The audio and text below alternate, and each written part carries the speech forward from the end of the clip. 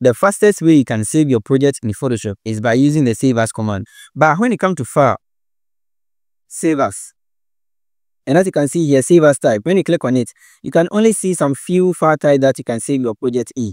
Let's fix this one now. Click on Cancel, and now press on Ctrl K for PC or Command K for Mac. Now come here, click on File Handling, and as you can see, we have Enable Legacy Save As. Make sure the checkbox here is checked. Go ahead and then click on OK.